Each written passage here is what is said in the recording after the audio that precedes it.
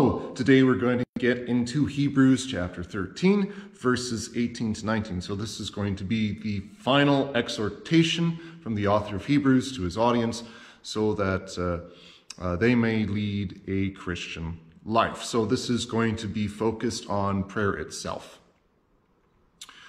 To lead us into this topic, of course, we're going to be using Psalm 102 in prayer unto our Lord. So Psalm 102. Hear my prayer, O Lord, let my cry come to you. Do not hide your face from me in the day of my distress. Incline your ear to me. Answer me speedily in the day when I call. For my days pass away like smoke, and my bones burn like a furnace. My heart is struck down like grass and is withered. I forget to eat my bread. Because of my loud groaning, my bones cling to my flesh. I am like a desert owl of the wilderness, like an owl of the waste places. I lie awake. I am like a lonely sparrow on the housetop. All the day my enemies taunt me. Those who deride me use my name for a curse. For I eat ashes like bread and mingle tears with my drink. Because of your indignation and anger, for you have taken me up and thrown me down. My days are like an evening shadow. I wither away like grass. But you, O Lord, are enthroned forever. You are remembered throughout all generations. You will arise and have pity on Zion. It is the time to favor her. The appointed time has come. For your servants hold her stones dear, and have pity on her dust. Nations will fear the name of the Lord, and all the kings of the earth will fear your glory. For the Lord builds up Zion. He appears in his glory. He regards the prayer of the destitute and does not despise their prayer. Let this be recorded for a generation to come, so that a people yet to be created may praise the Lord. That he looks down from his holy height. From heaven the Lord looked at the earth, to hear the groans of the prisoners, to set free those who were doomed to die, that they may declare in Zion the name of the Lord, and in Jerusalem his praise. When peoples gather together and kingdoms to worship the Lord, he has broken my strength in mid-course, he has shortened my days. O my God, I say, take me not away in the midst of my days, you whose years endure throughout all generations. Of old you laid the foundation of the earth, and the heavens are the work of your hands. They will perish, but you will remain. They will all wear out like a garment. You will change them like a robe, and they will pass away. But you are the same, and your years have no end. The children of your servants shall dwell secure. Their offspring shall be established before you. Glory be to the Father, and to the Son, and to the Holy Spirit, as it was in the beginning, is now, and will be forever. Amen. So Psalm 102 uses prayer as some of the guiding motif. Now, of course, Psalm 102 is going to be about the individual in this world who feels struck down by God because you're facing such challenges in this world. So the psalmist who's speaking that prayer is attributing the disaster to God in a sense, where God is the one who is putting the individual down low.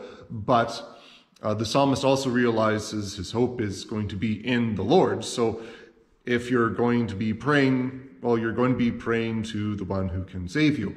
So throughout there's mentions of prayers, and there's also mentions of groanings, which are going to be the prayers that you have in a state of suffering unto the Lord for your deliverance. So yes, Psalm 102 is looking always to the Lord in prayer and in fervent need. Now, of course, this is also mimicked in other psalms, like Psalm 88 is one that comes to mind. It's far more drastic than Psalm 102. Psalm 88 is looking to God in absolute despair, and there is no resolution to that psalm. Now, in Psalm 102, it ends with recognizing God is from everlasting to everlasting, even though things in this world will fall apart, mainly because of sin, but things in this world will fall apart. well, God will still endure, and since he endures, then he who calls his people, well, the people that he will endure alongside him. Psalm 88 doesn't end like that. So Psalm 88 tends to be a bit more drastic. We also have something similar in the outcries of Job, because Job himself is praying many times in the book of Job, and he's always looking to God for restitution, reconciliation, because Job, because of his immense suffering, is seeing this as a broken relationship with God. Of course, God never breaks his relationship with Job. God is the one who praises Job for the faithfulness of Job, and Job always turns to the Lord in prayer, even when he has somewhat drastic and even surprising things to say from somebody in the faith, much like you would find in Psalm 102, which is still the psalmist crying out to God, well, this horror that I'm going through, this is what you're allowing, so please deliver me from it. So we definitely want to pray to God at all times, but we're also remembering to pray to God when it's bad, even when we are thinking, well, maybe it is God himself who is against us. But this is what prayer is for, is so that we can reconcile with God, that we may have a conversation. Because if you're looking to people in this world where you have broken relationships, just not having the relationship isn't going to repair the relationship, because that's just perpetuating the distance. What needs to occur is a type of reconciliation which happens through communication, that you're actually talking to this person in hopes of reconciling.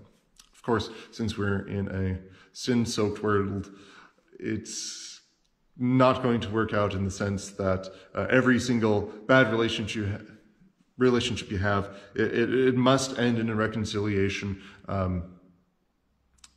We just can't say that here, because we're dealing with our sin and we're dealing with sinners.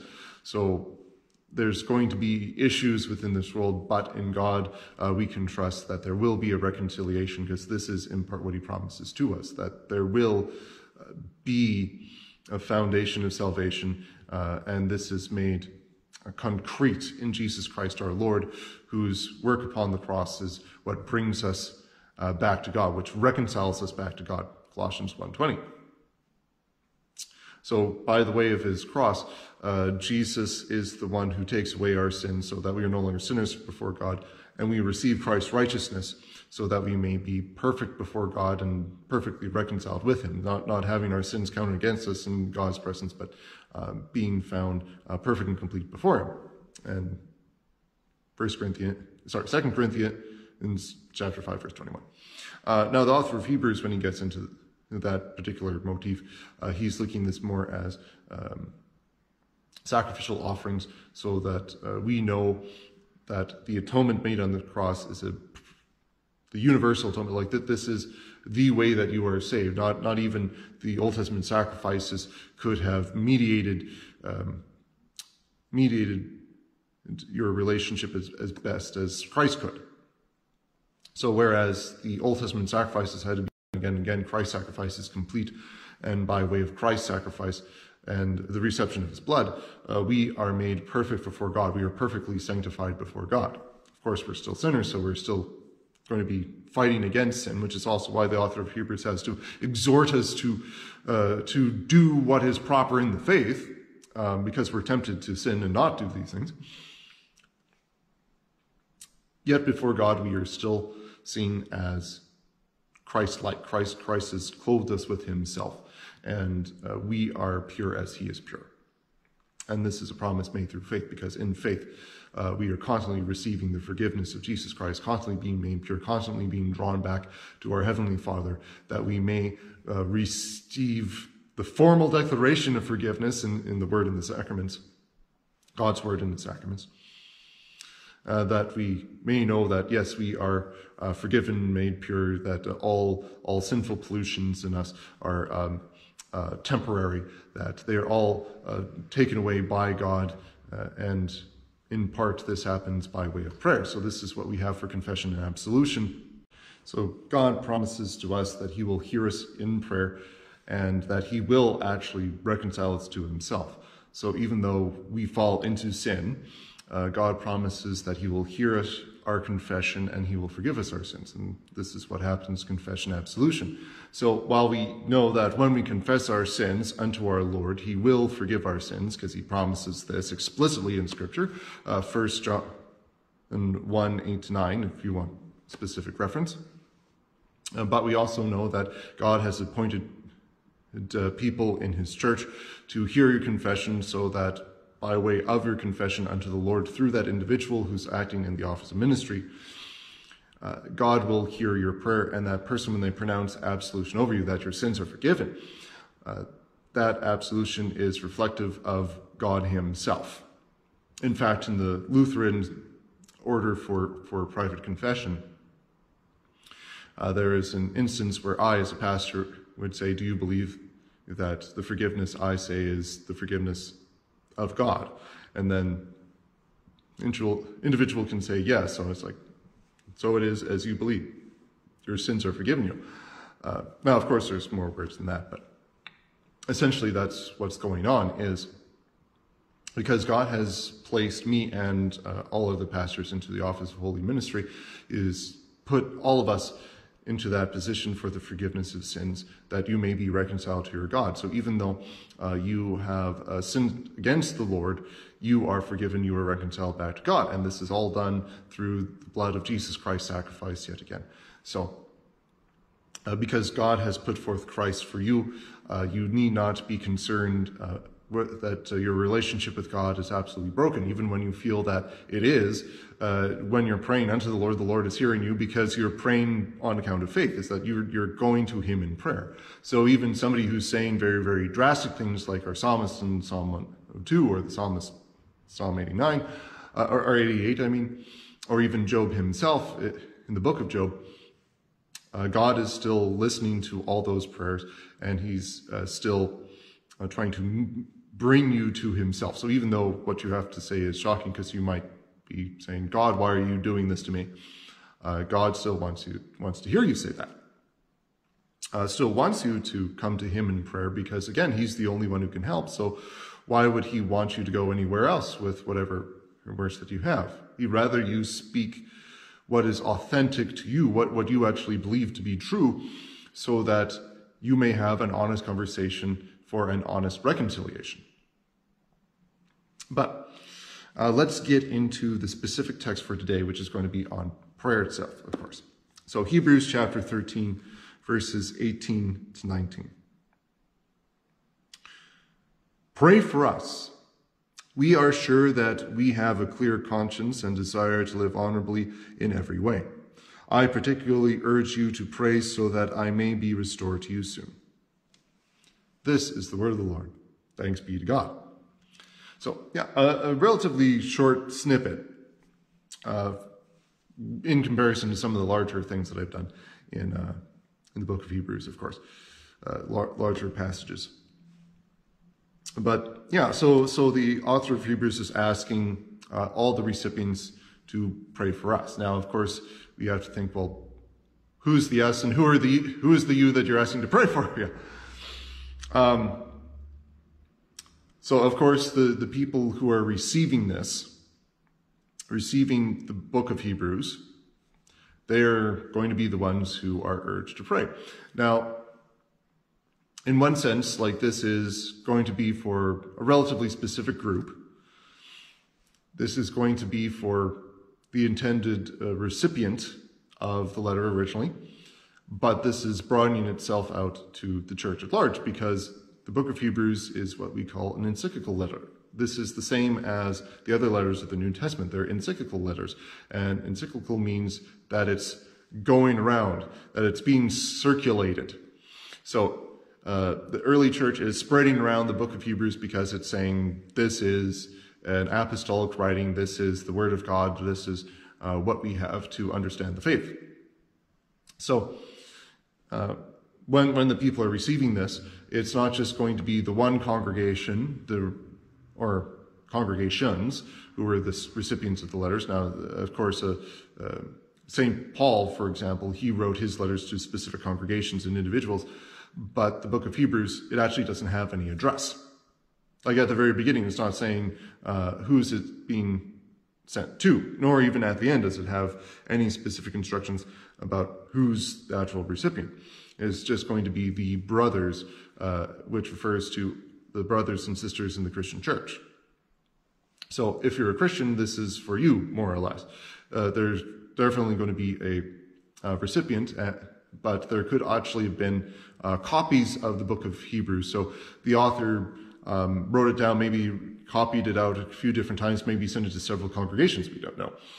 But whatever the case may be, this was for the church at large. Like, this isn't just narrowly defined for one congregation. The author of Hebrews is trying to make sense of the entirety of the New Testament, the entirety of the Old Testament as applied to Jesus Christ.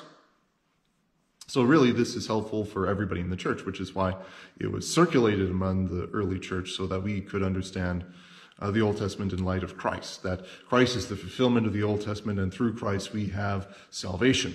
A salvation which could never have been achieved by the Old Testament and covenant, because that covenant never brought about exactly what it promised, because we were always guilty of sin. The people were always guilty of sin and could never be found pure under that covenant. There was always yet another sacrifice to be made. But in Christ's perfect sacrifice, like, this ends all the sacrifices, and we are actually made pure forever. So we no longer have to look to a future sacrifice. Now we're just looking into God fulfilling his promises in the end, bringing us into the heavenly homeland, as it were, with the resurrection. So, do we know specifically who this was for? Not really. But we can definitely say that this is the church. So if we're receiving the instruction, pray for us, so this is an imperative. An imperative is going to be for second person, so it's basically you pray for us. So the you in you pray is going to be everybody who receives this letter, which is not just going to be about the people that immediately received the letter. Is going to refer to the entire ancient church who was reading this, and even for us today, generations afterwards. So we're going to be praying for all those who are going to be bringing us into the faith. Since this comes right after the exhortation to obey your leaders in the church, like, we can even expand this out. So it's not just the author of Hebrews, but it's going to be more people. It's going to be anybody who leads you in the faith. So it's also pray for your leaders in the church. Pray for your pastors, for your deacons, or the bishops, for maybe the archbishop if you're part of the Church of England, or cardinals if you're part of the Roman Catholic Church, etc., etc. But pray for all those who are leading you in the church. Now, the us part is also going to be a little bit difficult to try and nail down, because the author of Hebrews is not identified. Like, he doesn't say who he is. And of course, it's using a plural form, so it's saying us. So it could actually be that this is going to be multiple individuals, or maybe it's one individual who is writing in conjunction with other people around him. And this is what we find for quite a number of Paul's letters, is that even though Paul is going to be the main writer, he's also writing with, at different points in time, Timothy or Silvanus or somebody else, because St. Paul is not just sending a message to a congregation alone, but he's going to be talking with the fellow travelers who he traveled with to that congregation. So he's like, greetings from not just me, but from these other people that you know. So here's all this information that you need. This is all the encouragement you need. So, and pray for us as well. Same thing with the book of Hebrews. Like, you have the author of Hebrews who might be the main author. This might be a bit more of a collaborative project, but it could just be the main author is writing this with a couple other people in mind, saying, well, pray for all of us. Or it could just be that there is one author and he's saying, pray for me as well as all the other leaders in the church, because that came up right before them, before this. Because it says, obey your leaders and submit to their authority. They keep watch over you as men who must give an account. Obey them so that their work will be a joy, not a burden, for that would be of no advantage to you. Pray for us. So it could just be that the author of Hebrews is saying, obey your leaders Now, pray for us in the sense of me and the rest of the leaders that you have. Could be. Difficult to say.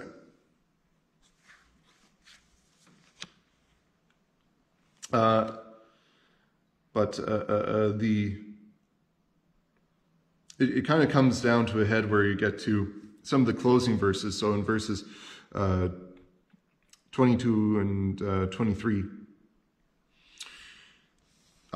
it switches from us, which is a plural, to I.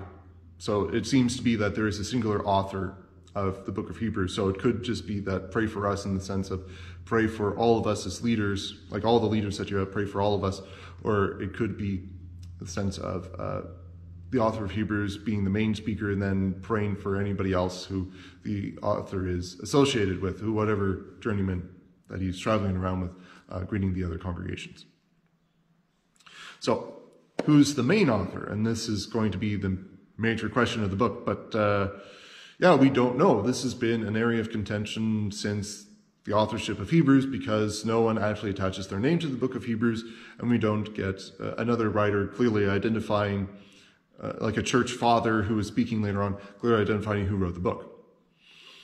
Now, for Matthew, Mark, Luke, and John, like none of those have names attached to them, but you have people who knew those individuals firsthand or secondhand, and they clearly identified, okay, well, so-and-so wrote this book, so-and-so wrote that book, so-and-so wrote that.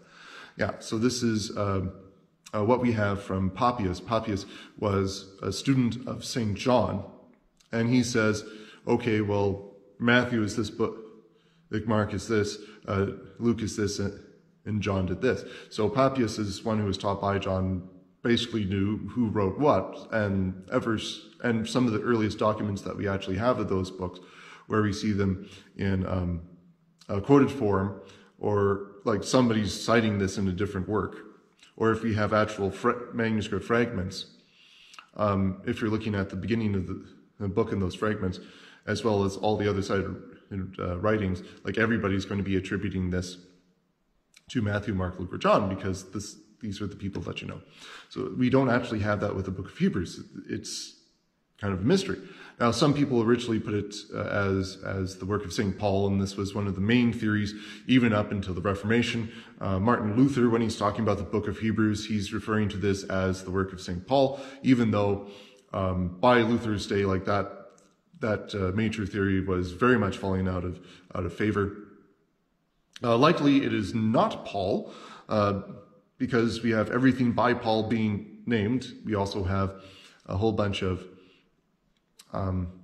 other people comparing what's going on in Hebrews, like all the grammar and other stuff, to the other letters of Paul. So there's a little bit of difference between this and what we find in other Pauline writings.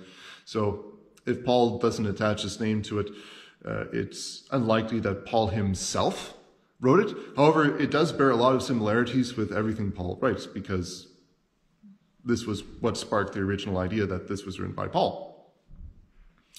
And we have here at the very end, so it says, I know that, this is verse 23 in Hebrews chapter 13.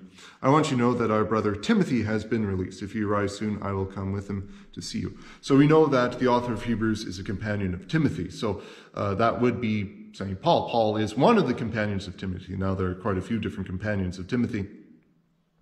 So it narrows it down a lot, but we don't have a very definitive understanding of who this is. So, since it bears similarities to Paul, it bears this person is a companion of Timothy, and we also can make some connections to other biblical writers. In fact, it says here in verse 18, so this is part of the meditation that we have. Like, I know we haven't gotten to the actual prayer section. We're talking about the authorship of the book, but for the actual prayer section, the author is saying, we are sure that we have a clear conscience and desire to live honorably. So, and so that I may be restored to you soon. So the phrase clear conscience actually comes up in the letter of 1 Peter. That's the encouragement for being baptized, is you're baptized to have a clear conscience in Jesus Christ's death and resurrection. And then 1st and 2nd Peter use the word restored, and it's a relatively rare word in the scriptures, in the New Testament. It only occurs, I believe it's 7 times when I looked that up. So we could actually say, well, maybe Peter wrote this. Because also at the very end here, in verse 24, it says, "Greet all your leaders and all God's people. Those from Italy send you their greetings." So this person is also in association with the Italian church, or the Roman church, if you will. And St. Paul and St. Peter are actually in connections with that church. So Peter is not exactly connected with St. Timothy, but he is definitely connected to the Italian church. So maybe he maybe he had met Timothy when he was there. Timothy being a companion of Paul, maybe he met up with Paul there and got introduced to Peter, and the rest is history. Maybe that occurred. So could Peter have written this book? Well, probably not. Because it does not read anything like 1 Peter or 2 Peter. 1 Peter and 2 Peter are both very different styles. It's most likely that 1 Peter was written with Peter's actual style, because there's a lot of thoughts compressed in very short spaces, which is what you expect from Peter, is that he likes to say a whole bunch of stuff and connect a whole bunch of ideas together, which is how he speaks other places in the New Testament, is that he always goes to the first things in his head and he puts in idea after idea after idea. Even with the Pentecost sermon that we have in Acts chapter 2, Peter is putting scripture after scripture after scripture after scripture, and he elaborates on them a little bit, but he keeps doing more and more and more. So this doesn't read like 1 Peter. Hebrews is a very, very drawn out and thought out and an extremely structured book, whereas 1 Peter is not as structured, or it is linear in tone as the book of Hebrews, or chiastic in tone as the book of Hebrews. 1 Peter is definitely structured, though. 2 Peter, most likely dictated by Peter, written down by a very different individual than 1 Peter. So they're both likely dictated to individuals who were writing these letters down. So dictated by Peter. Peter probably didn't write them himself, but he was dictating this to somebody else. So 2 Peter, most likely written down by somebody else. And that style is very, very different, very, very fluid, and it goes into idea after idea after idea. So it's not really done in kind of the same style as Hebrews. Word use is also a little bit different, but yeah, so probably not Peter, though. We could also go with John. John, he was, well, we can see quite a few themes in the Gospel of John appear in the book of Hebrews. Maybe not in the same wording per se, but quite a few of the ideas appearing in Hebrews. But that's not going to be the authorship. Like, John is one of the least likely authors of Hebrews, because it says, from the church in Italy, John did not go to Italy that we know of. Like, he remained mostly in the Greek city-states and in other locations. John himself also has a very different writing style, and even though some of the ideas in Hebrews mimic some of the ideas in the Gospel of John, mostly not him. Okay. This brings us again back down to somebody who had visited Italy, companion of St. Paul, possibly also companion of St. Peter, and companion of Timothy in particular. So there's actually a few different names that could pop up here. One of them would be St. Luke himself, because St. Luke was a companion of Paul also during the time that Timothy was a companion of St. Paul. Luke's gospel also draws a little bit from Paul's letters in terms of word usage. If you compare 1 Corinthians chapter 11 when it's talking about the Lord's Supper with Luke chapter 22 when it's talking about the Lord's Supper, they're very similar accounts. They have more similarities between those two than they have with Matthew or Mark in terms of looking at differences between all four accounts. So Luke most likely got quite a bit of his information from St. Paul, so you see quite a bit of correlation between Luke and kind of some of the Pauline thoughts. So Hebrews could have been written by Luke.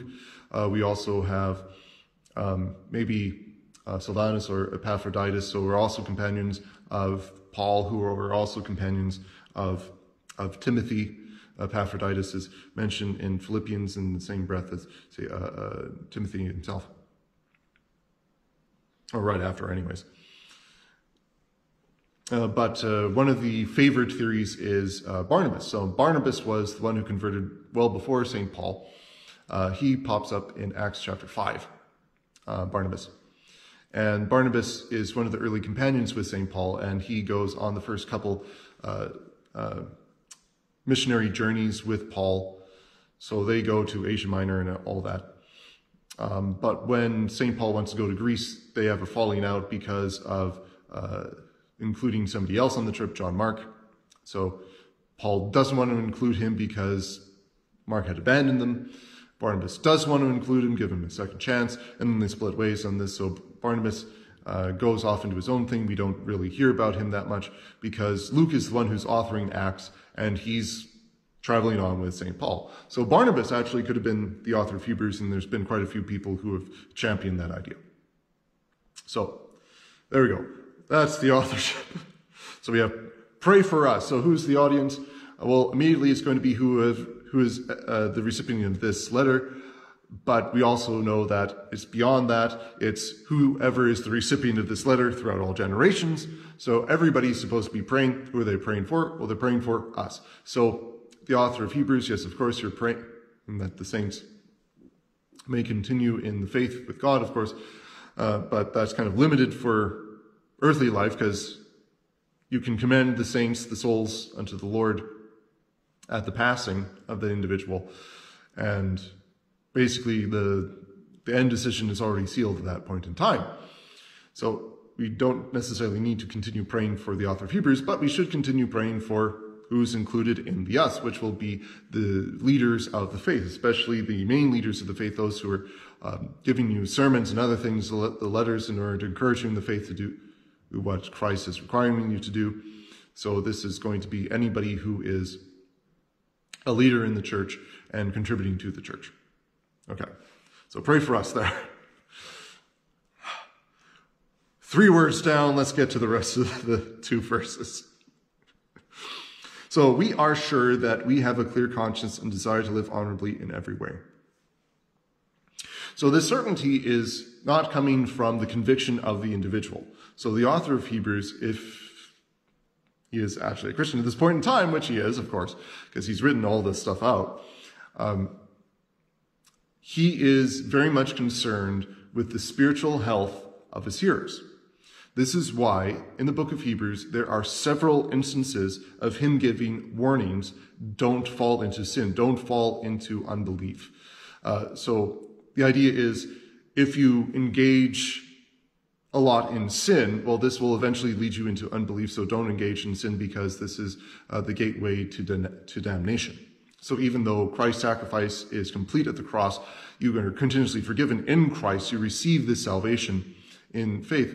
It can only be given to you and received by you in faith. If you are disconnecting yourself from God himself, if you are experiencing suffering, for example, and you go, well, I don't need God because he's just giving me suffering, and you decide not to pray for deliverance, well, then God is going to do just as you desire, which is not going to give you deliverance through prayer. So he's going to allow you to try to raise yourself above the suffering you're experiencing in this world, try to allow you to live perfectly in this world, which you've already failed to do, because we're all sinners. So if you're disconnected from God, if you're rejecting him by way of sin or by the open denial of him, openly cursing God, then you would fall away from the faith and lose salvation in Christ. So this is what the author of Hebrews is saying time and time again. So he's not saying that we are sure that we have a clear conscience in the same way, in the sense that he is saying we cannot be damned. There's no possible way for us ever to commit an error again. There's no possible way that we can sin. There's no possible way that we could not have a clear conscience with God in the by ever ever engaging in sin or falling away from the faith. That's not what the author of Hebrews is saying. By way of context within the entire book, the author of Hebrews is saying that falling away from the faith is a real possibility. So, what he's saying here is, we are sure that we have a clear conscience and desire to live honorably in every way. So what is this actually tied to? What are good works tied to? And this is going to be tied to Jesus Christ's sacrifice. Because the author of Hebrews in chapter 10 is saying that, well, let me just flip over to chapter 10. So in chapter 10, it says,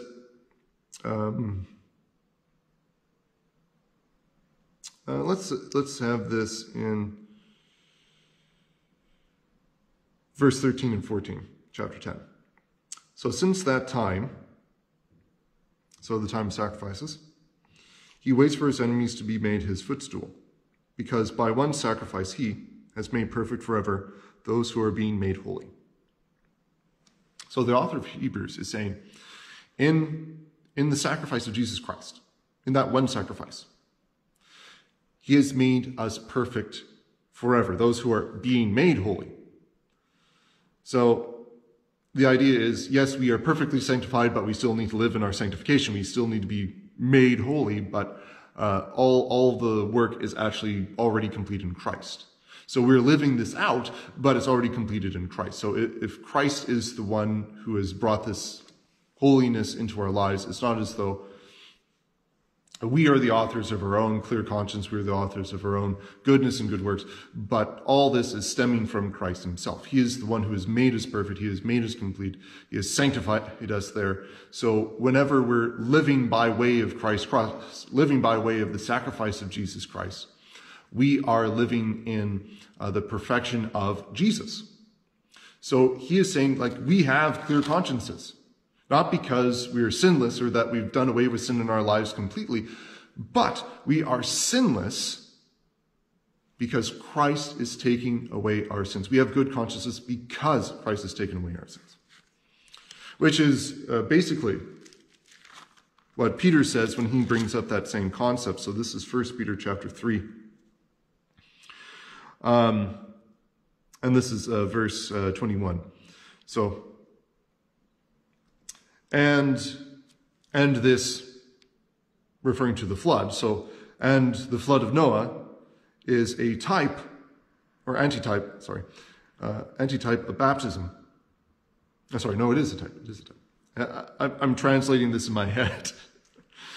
And the flood of Noah, which corresponds to or is a type of the flood, or is a type of baptism, well, that now saves you. So the baptism itself, St. Peter is saying, so baptism now saves you.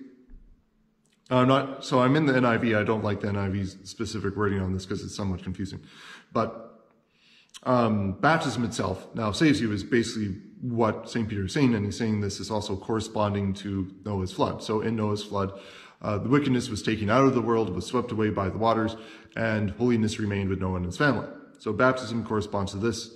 Holiness only remains in you by way of the gift of baptism, and the wickedness, the sinfulness, is done away with. And he says, not as the removal of dirt from the body, but the pledge of a good conscience toward God. It saves you by the resurrection of Jesus, who has gone into heaven and is at God's right hand, with angels, authorities, and powers in submission to him.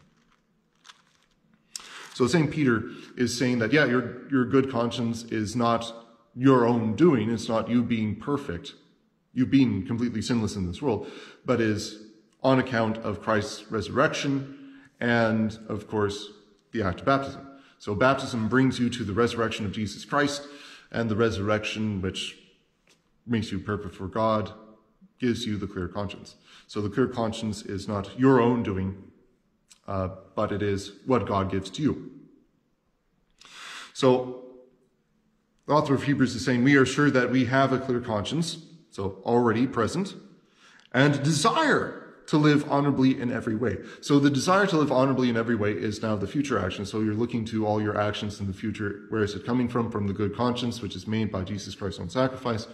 So your desire is to live this out. Live out the sacrifice of Jesus Christ. Live out in good works what's going on. Okay?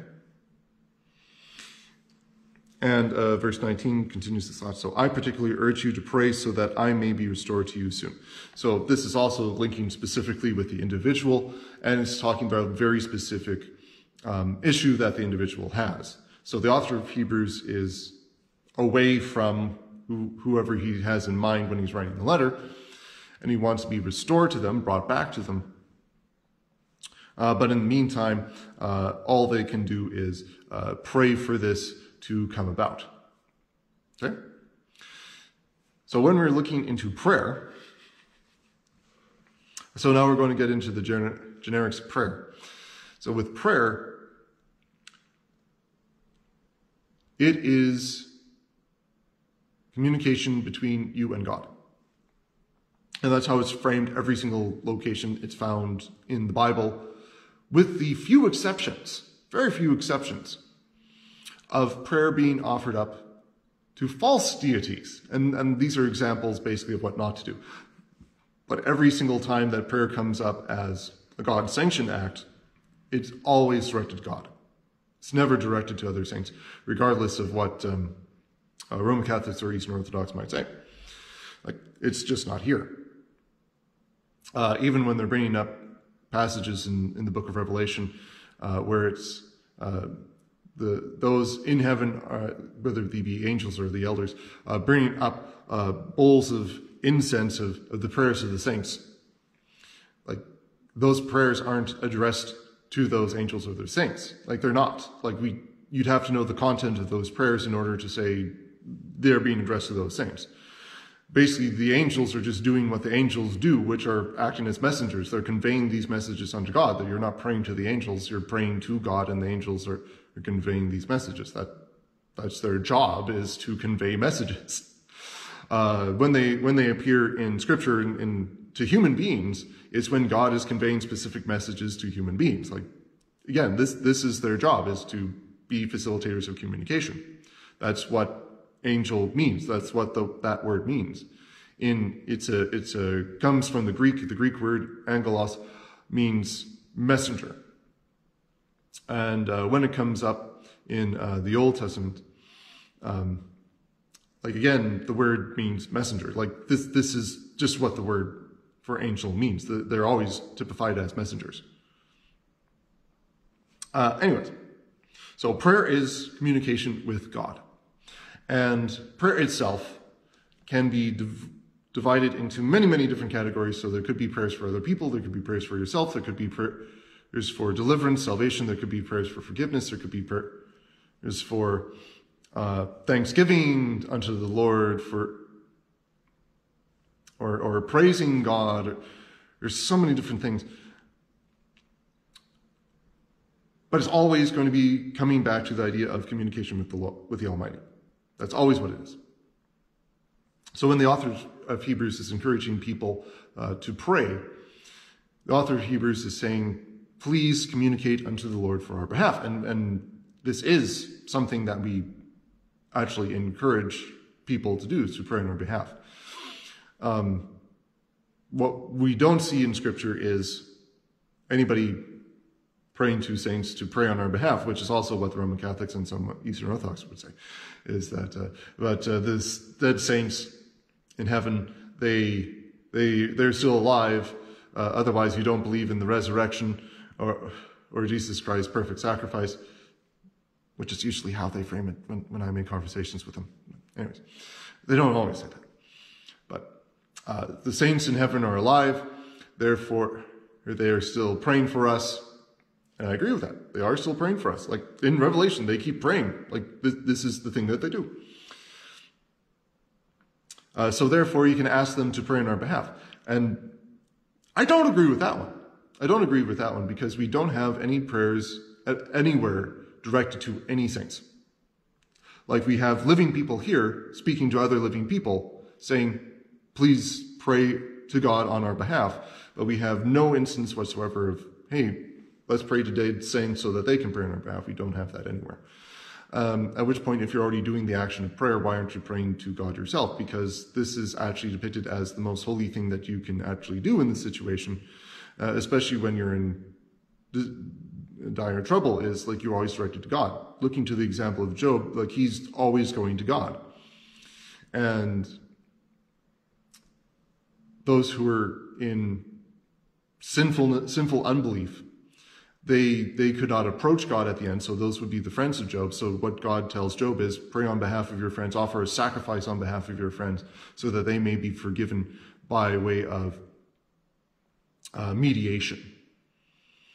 So we do see mediators going on in Scripture, namely priests, but Jesus as the great mediator, the great high priest, like if we're praying unto Christ, well, he's going to be directing our prayers unto God. So we're not looking to priests anymore. We're not looking to mediators, even saints. We're looking primarily to Christ. So if you're asking somebody in this world to pray on your behalf, sure. But if you're praying to a dead saint, you're making a whole bunch of assumptions there that we just can't make. And it only comes up after a significantly later time where you actually have prayers to any of these saints, and it develops its own cultus later on. Many culti, actually. But yeah, it's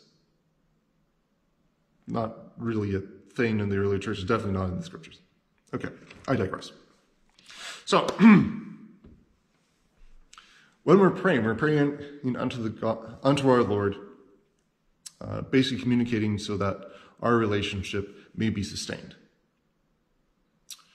Now, this is not prayers for the sustaining of the relationship per se, or I should say necessarily, because we do ask our God at different points in times in various services, maybe you do so yourself, that you ask him to encourage you in the faith, that you may never leave him or forsake him or anything of the sort.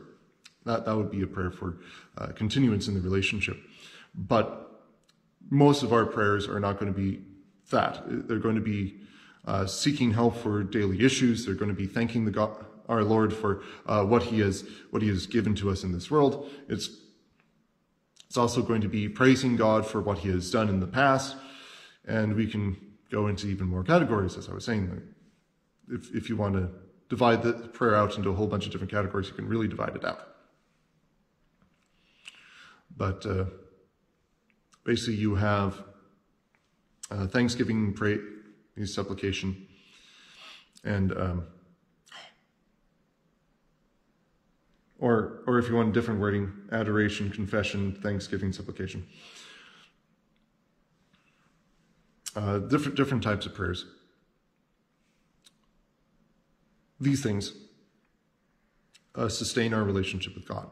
Because if you think of maybe a marital relationship, a man and wife, if they're just going, well, I know my spouse loves me, I don't need to say that I love you or thank them for what they do or ask them for anything. So if you can imagine a husband and wife living together in the same household, and then they never speak a word to each other for years, is that going to be a healthy relationship?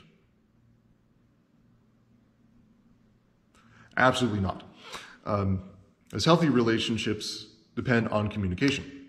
Now, well, let's say you have a deaf couple, maybe they wouldn't be saying words, but they're still going to be signing to each other. There still needs to be some sort of communication, whether it be oral or verbal, like oral, verbal, bodily, or something else. Like there needs to be some sort of communication so that you can keep the relationship healthy and going, because you need to interact with somebody in order to keep a relationship going. It's when you stop doing things, when you stop interacting with them, that you're actually separated from that individual. So with God, we want to continue in our relationship with him. We should be praying so that we're with our Lord. And this is the book of Job, basically.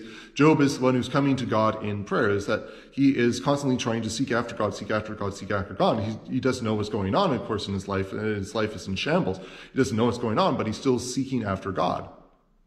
So regardless of his misunderstandings of what's actually the case in his life, that God is maliciously attacking him, for example, Job is still seeking after God, still trying to reconcile with him. It's only once Job's words are ended, which happens in chapter 31 of the book, is that Job just has his final argument, then he just stops, and God now has to speak up.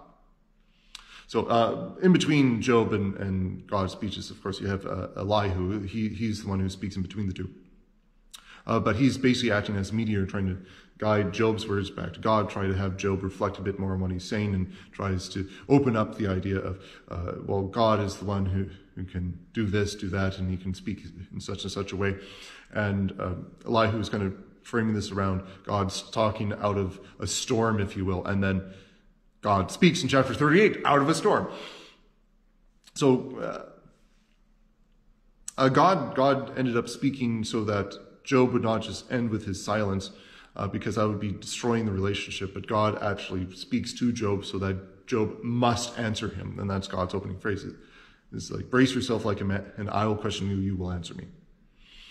So God himself does actually come to us to speak, and he does so through his word. We might not get what's called a theophany, that is a God speech, as Job received, a big booming voice from heaven. But we do have God speaking to us through his word. And whenever we're unsure about what God is trying to communicate to us, we can always go back to this. It might be confusing for us to try and understand what God might be telling us in this world, well, simply through the word, because this is a very particular form of the word. So it's saying, say like with the book of Hebrews, like pray for us. Well, who's praying? Well, the congregation who receives this letter in the congregation's day. Who's the us? Well, it's the leaders and the author of Hebrews in their day. But we can also apply this beyond that. So you can always go to a pastor to see, well, what is this actually pertaining to? Like even beyond just the history of the text. What is this pertaining to? Well, I said, who's the you? Well, it's the recipient of the book, not just at the time there, but in all times where we receive this book from that is divinely inspired. Who's the us? Well, it's the leaders of the church, not just the author of Hebrews and the pastors in the first century, but we're looking to any leader in the church. You should be praying for those in the church that they may teach everybody rightly. So pray for us pastors. We're sinners like you are sinners. We need all the prayer we can get so that we may lead the people rightly according to God's word and according to his sacraments. Okay? So all of this is looking back to God's word for us, of course. So in your side of the conversation, what you're doing is you're coming to God in prayer.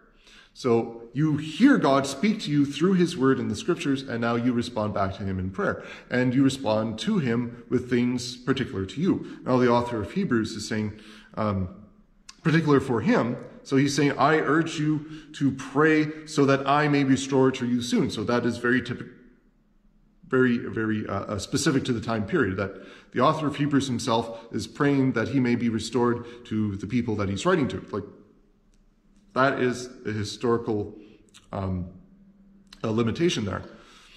Now, of course, you might broaden that out to like, yeah, of course we want to be praying for people that we can all interact with each other in the church. But no, this is very much specific, because the author of Hebrews is saying, I particularly urge you to pray so that I may be restored to you soon. So we all have our own particular prayers. So having heard the word of God, having heard his side of the conversation, what do you have to say to him? What do you have to pray for? Are you going to be thanking God for the breakfast you received this morning? Are you going to be thanking him that you came safely to your workplace? He's given all the traffic and whatnot. Are you going to thank God for the job that you have in order to earn an income? Are you also going to be thanking God for all the blessings that he's given you in the faith, that he has forgiven you your sins, that he has brought you to faith, that he has given you the word of the gospel that you might share it with others? Are you going to praise God for creating the world, for creating you specifically, for creating your loved ones, and creating opportunities for you in this world to do this, that, and the other thing? Like there's quite a few things that we can give to God in our side of the conversation. And it doesn't all have to be requests. Like quite a bit of this should be thanksgiving. Quite a bit of this should be praise. But we do recognize that we do need a lot in this world. And this is why the author of Hebrews is encouraging others to pray for him that they may receive something from God, which would be a supplication. That's the term for this. So for our supplications, we might ask for good health for others. We might ask that relationships be repaired in this world. We might ask that maybe cars be repaired. Maybe we could ask for that we may receive food, that we need not worry about money, that we need not worry about this, that, and the other thing. There's lots of things that we can ask God for.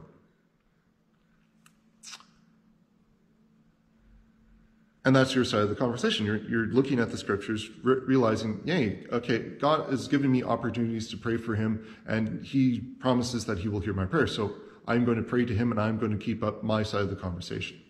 So prayer is, to a large degree, about facilitating conversation between you and God to keep the relationship going. So it's not just one-sided. It's not all God giving things to you and you never thanking him or acknowledging him in return, which is basically what atheists do. But God is giving all these things to you. So if you're thinking, hey, I need to actively engage in this relationship, then you'd be engaging in prayer with the Lord. Because, again, the example with man and wife, if they never say anything to each other, how do they actually know what they feel? Like, maybe they said that I love you at the wedding, but then what you're going to do afterwards? Like, you need this constant reassurance. And of course, God, who can read your heart, doesn't necessarily need to hear a spoken word, but you definitely do. You definitely need to speak these things loud so that you can confirm for yourself, not just for God, but for yourself, that these are the things that you need, these are the things that you're entrusting the Lord with, and that these things are entrusted to the Lord, and he will do them. Okay? Now, the Lord might not answer the prayers that you have in the way that you would like, but he does listen to your prayers, and he will answer them in his time. Might take years, might take a lifetime, we don't know, but he will answer them in his time. Okay? So prayer is definitely to keep the relationship going, but to keep the relationship going for your sake, that you do not lose confidence in the conversation and gradually drift away and fall into obscurity, fall back into sin and outside of faith. But that you may be encouraged in the faith. Because I gave the example of the atheists. Like they don't communicate with God. They don't believe in him. Why would they communicate with him? Okay? Does that mean that they're not receiving anything from God? Does that mean that God is not trying to communicate with them? No, it doesn't mean that.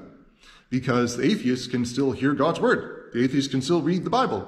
Atheists can still receive the gospel message from a whole bunch of faithful Christians who are trying to save this person through faith.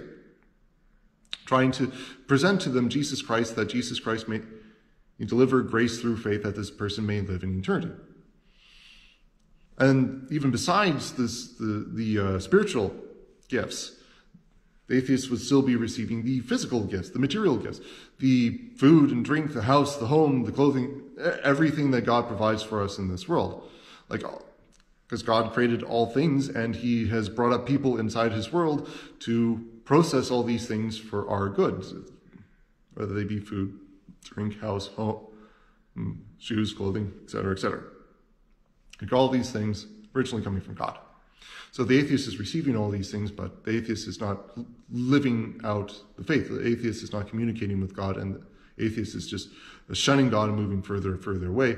So when God determines that it is time to permanently end the relationship, because he has promised to do so at the end of the age, then that person will be forever cut off from the blessings that the Lord provides, the spiritual blessings as well as the material blessings. So, author of Hebrews encouraging you not to fall into that situation. But more than this, we see that the author of Hebrews is encouraging us to pray for encouragement in a different type of relationship. And it's somewhat subtle how he does it this way. As he's saying, pray for us, we are sure that we have a clear conscience and desire to live honorably in every way. I particularly urge you to pray so that I may be restored to you soon. So, who would be praying? for this request? Well, the author of Hebrews is not going to be the one praying for this particular request. Well, of course, the author of Hebrews is going to be praying that he be restored to his readership. But the author of Hebrews is saying, you pray. You do this. You have conversations with God about this. So the author of Hebrews is recognizing that we can encourage one another to pray so that we may encourage one another to have a continuous, ongoing relationship with God. Because if you look at some of the people in the church nowadays, and a lot of relationships with God are strained here, how often do people who attend church pray during the week or do devotions during the week or read the Bible during the week? Because the Bible and devotions on the Bible, meditations on the Bible, well, this is how God talks to us. He's working through his word that we might hear him and that we might have his side of the conversation. If we're not going to the word, well, we're not having that side of the conversation. We're not letting God speak to us. So that's dangerous. And on the other hand, when you're not praying to God often, well, now your side of the conversation's a little bit strained. You're not going to God in prayer. You're the one who's not being built up and trying to maintain the relationship between you and God.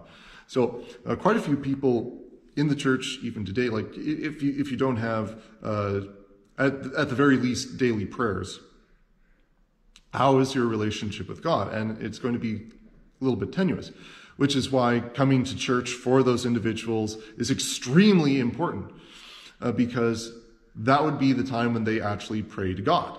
That would be the time that they're hearing his side of the conversation with the scripture readings and the sermon. The sermon being the application of the scripture readings to the here and now, to the individuals that are there to hear the sermon. So during the worship service, that communication is sustained. And this is basically going on because there is a congregation, that there are more people in the faith.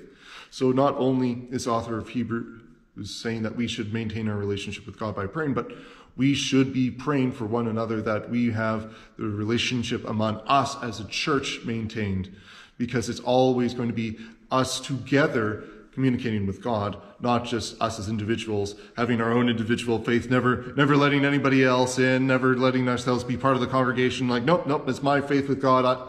I'm not listening to you in the congregation. I'm not listening to you as we pray to God in the worship service. Well, that's just plain silly. It's just silly.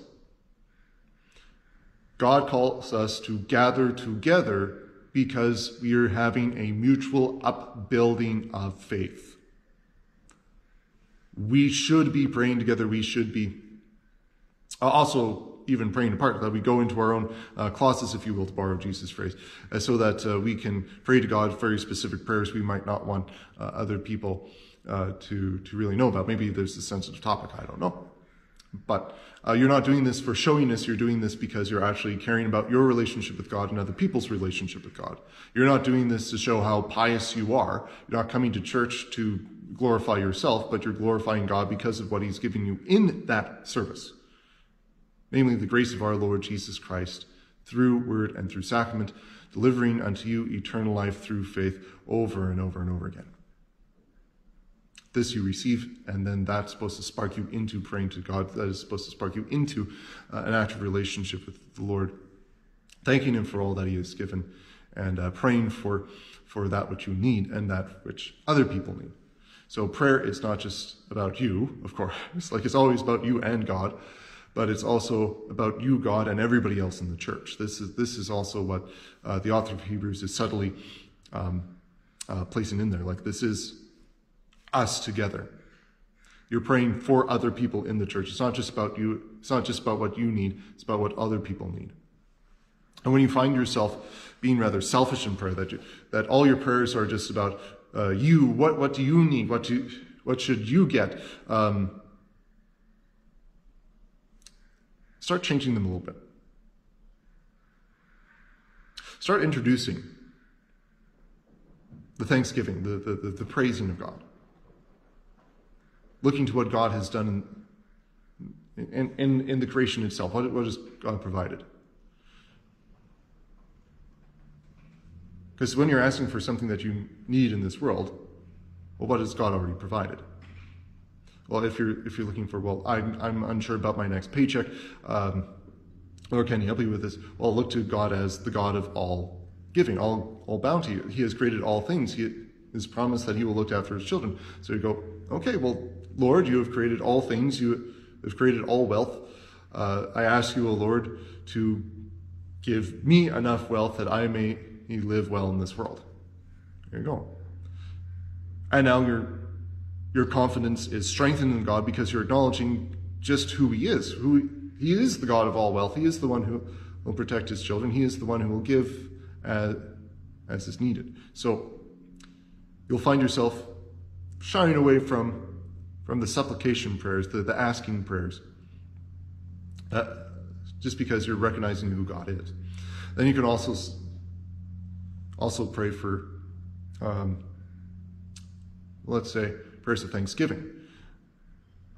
Because even in that prayer, you're like, well, I'm concerned about my own financial well-being. Well, how have you survived thus far? Well, God has given you a whole bunch of gifts. You can thank God for giving you money in the past, for giving you wealth in the past, for giving you people who are willing to offer up different things to you. Like even during your childhood, like you were receiving food and drink and clothing, presumably, hopefully. So God has provided for you in the past. So thank God for that and ask him to continue blessing you in your life as you live it. And you start seeing, yes, God is providing for me as I go along. And you'll lean a little bit less on your needs.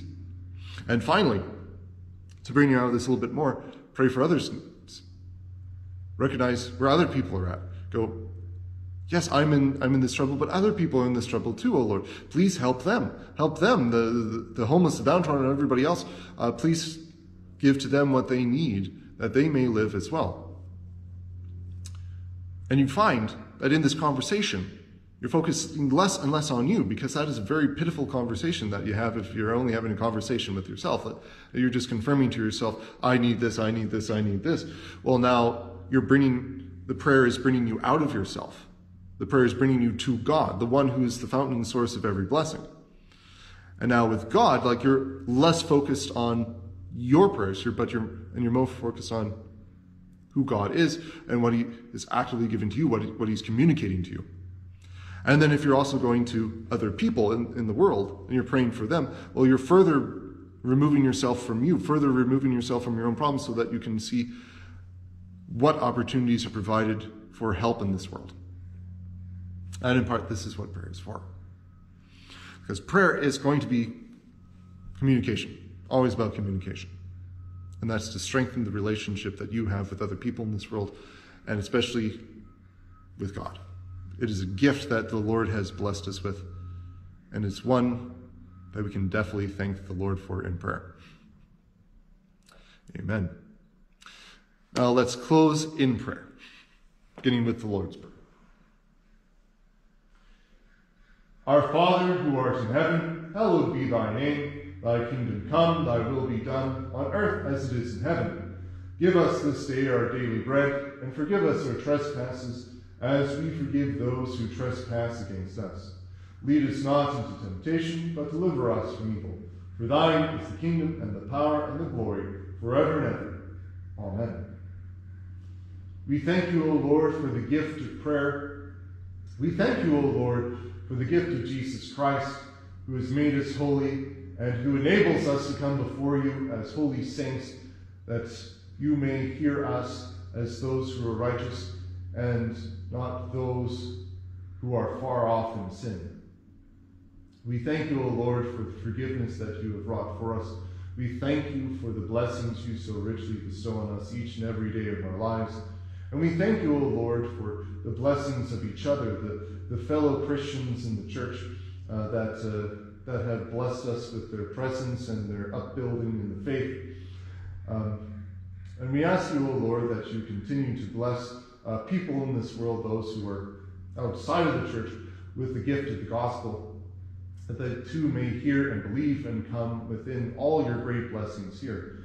We ask you, O Lord, to still give all people of the world, whether they're in the faith or outside of the faith, what they need for their daily needs. We know that in you all live and move and have their being. We ask you, O Lord, to be with all as they live and move and have their being, that they may live in blessing to you and to one another. Thank you, O Lord, for all these great gifts. Thank you, O Lord, for the greatness of your creation. Thank you, O Lord, especially for the greatness of Jesus Christ, sacrificed on the cross, for the forgiveness of sins and the opening of us, our way to salvation. In Christ's name we pray. Amen. Let us bless the Lord. Thanks be to God.